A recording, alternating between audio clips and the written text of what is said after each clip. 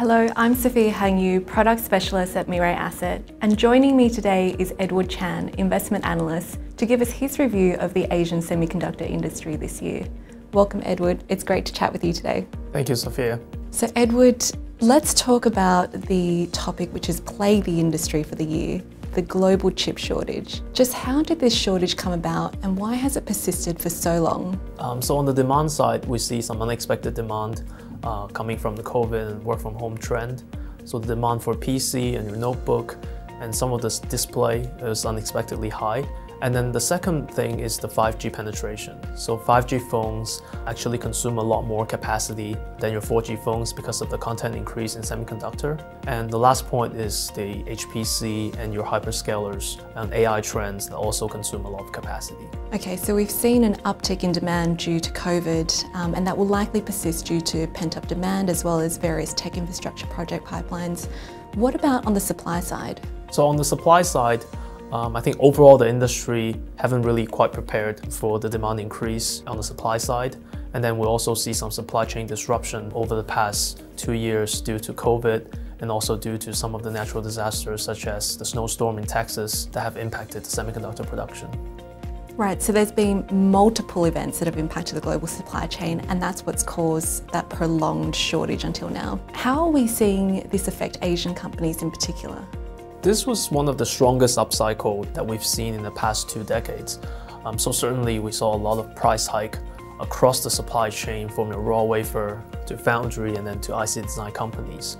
So Asian companies are really benefiting from that price hike over the past year, and also companies that have been able to get access to capacity will manage to gain market share in this process. So how are these Asian companies positioned now in the global context? Sure, so as you know, there's a pretty big foundry presence in Asia, and then we see companies being very aggressive to expand the capacity to meet the structural demand that we mentioned just now. Well, they've certainly been operating at capacity this year, so I imagine with additional capex as well as investments, we can expect them to see continued positive upside going forward. I want to turn now to look at some of the subsectors. Memory in particular has been one of the first that we've seen enter the down cycle.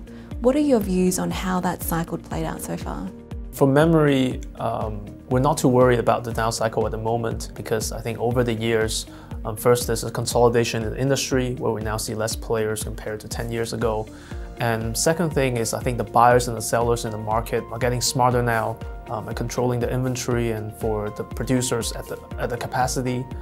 So I think overall the cycle will get shorter and be less volatile going forward. And are there structural changes we're seeing as well that are supporting the industry?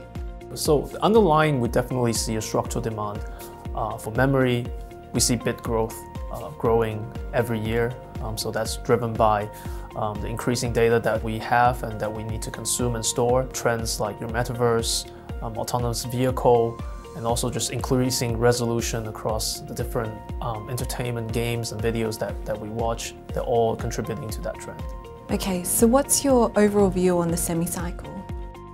So I think overall the semi-cycle will remain quite tight going into next year, especially for mature node because it's a lot harder to increase capacity in those areas. But the swing factor will still be end demand. And lastly, just to touch on some of the policy shifts that we've seen this year, many governments have indicated that semiconductors are foundational to their technological developments.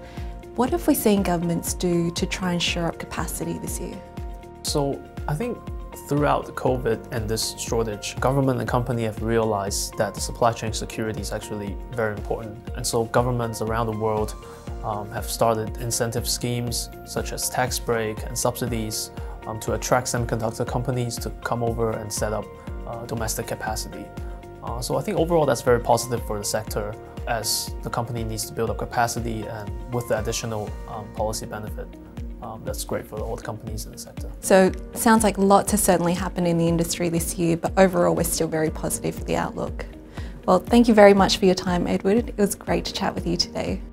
Thank you, Sophia. Thank you for watching, and we look forward to sharing more of our insights with you soon. Thank you.